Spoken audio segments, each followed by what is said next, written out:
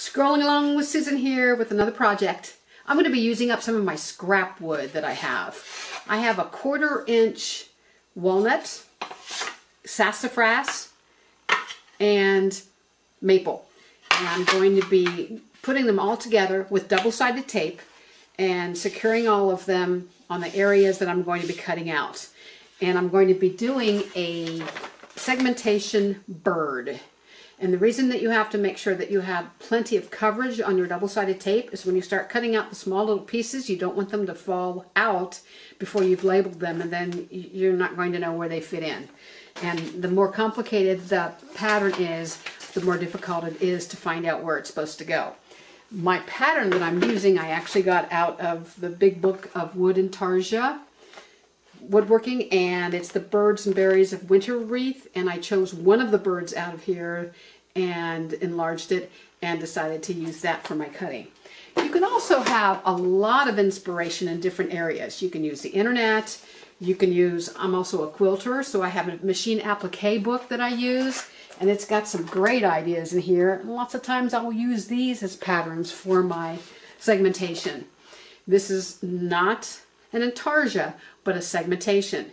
Basically, it is similar, but there are a lot of differences. And one of these times I'm going to be doing an intarsia video so you can see the difference. So here we go.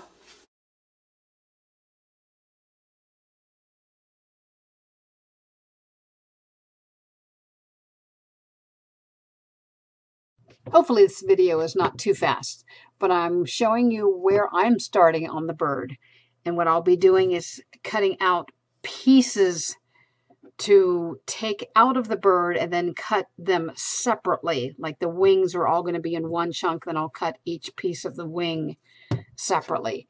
I want to do that because if I did not use double-sided tape on the entire piece to connect all 3 pieces of wood, it won't fall apart on me, and I can continue cutting from the body of the bird.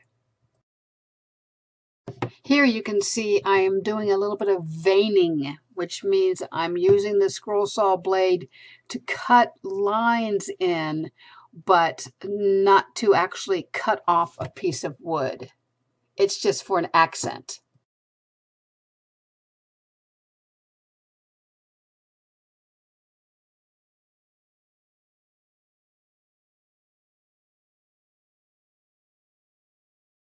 After I cut the main wing piece, I'm just showing you how it all kind of fits together. And then I'm changing blades. You'll have to do this often because it is about 3/4 inch thick. So you'll probably go through a couple blades. I'm checking for that pitch, that ping on my blade, making sure that it's adjusted properly and can be tightened properly.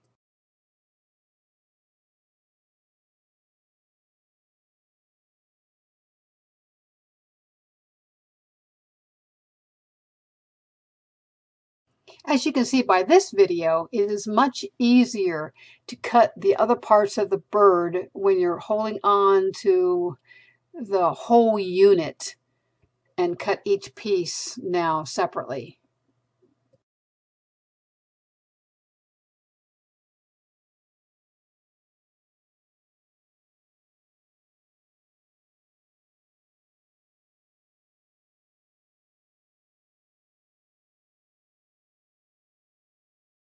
I cannot stress enough on this last part how important it is to label each piece on the back with the number that's on the front, because once you start taking off the tape and you have all these little pieces of wood everywhere, you're not going to remember many times where it goes. So make sure you are writing, and I just use pencil on the back. You can use whatever you want on the back to show the correct number for each piece. And then of course you take off all the tape and lightly sand. And then we get to the next part, which is the fun part, when you're mixing and matching the pieces of wood together to create your birds. I'm using Gorilla Super Glue on this. You need to put a dot about every inch or on all sides. Hold firmly together so that it will adhere, and you want to work fairly quickly on this. Then the next step is to draw on the outside of the whole piece so that you can cut out about 1/8 of an inch around so that you can cut your backing. Now I am cutting out the backing for my birds, and then I will be gluing them up to the main body parts. And of course you have to let it sit for a while to dry. And then it's time to do the wonderful sanding. Make sure you have coverage over your mouth and nose. I use 220 grit on this one, and I use a hand sander for the main part, and then I will use individual sanding sticks to smooth it out. Now I'm going to be drilling the hole for the eye. I round off the end of my dowel and then cut 3 of those and then paint them with black paint. Place them in, and then it's time to put the polyurethane on. I use 2 coats of this. 2 to 3 will be plenty. After it dries, I need to talk about putting something on the back. And I chose to make these into kitchen magnets.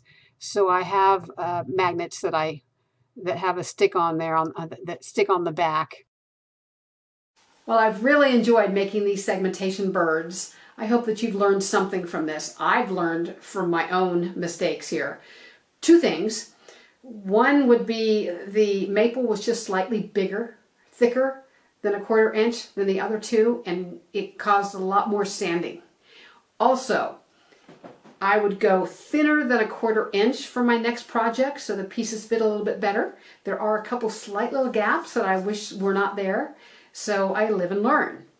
Also, if you want to put a different backing on it, you can always buy ring hangers and picture frame pieces to hang on the back. Just make sure that they don't poke all the way through and ruin your project. If you like what you see, please click that like button and subscribe to my channel. And I would love to see if you decide to try to make some segmentation. I'd love to see them down in comments. Thanks so much.